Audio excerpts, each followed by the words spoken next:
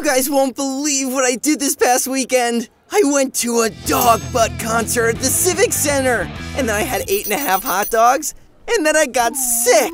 It was so awesome.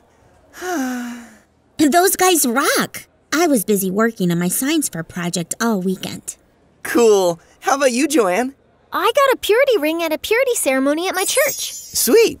Wait, what's a purity ring?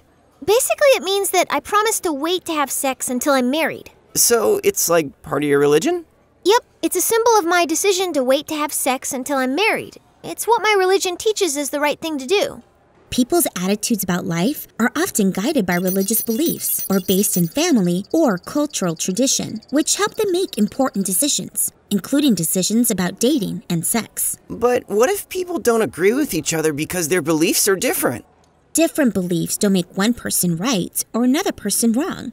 It just makes them different. And that's okay.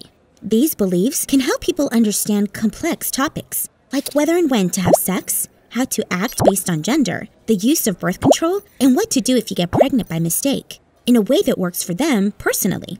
And people with the same faith or culture often have different thoughts on these same issues.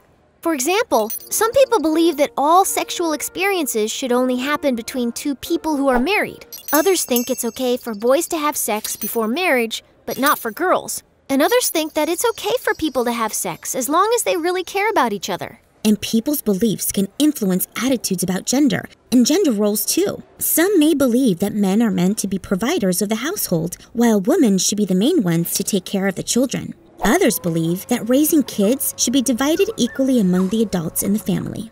I know what you mean. A few days ago, my mom and my uncle were having a serious discussion about abortion. They both had really different views. Right. Some people believe that a god or higher power is the giver of life. So therefore, abortion is a procedure that ends life. And others feel that only people who are pregnant have the right to choose what happens to their body, no matter what. Plus, some people may choose to follow practices they were taught as a kid, while others may find their beliefs change as they get older and are exposed to different things. In the end, you have the right to your religious and cultural beliefs, even if others do not agree with them. And remember, it's important to respect others' beliefs and not judge them as long as they are not harmful to themselves or others. I guess having different religions and cultural beliefs about life makes us all unique, much like the members of Dog Butt, though one can only dream of being as cool as them. Rock, rock, rock, rock, bow, wow, wow. Rock, rock, rock, rock, dogs are nice. Dogs are nice.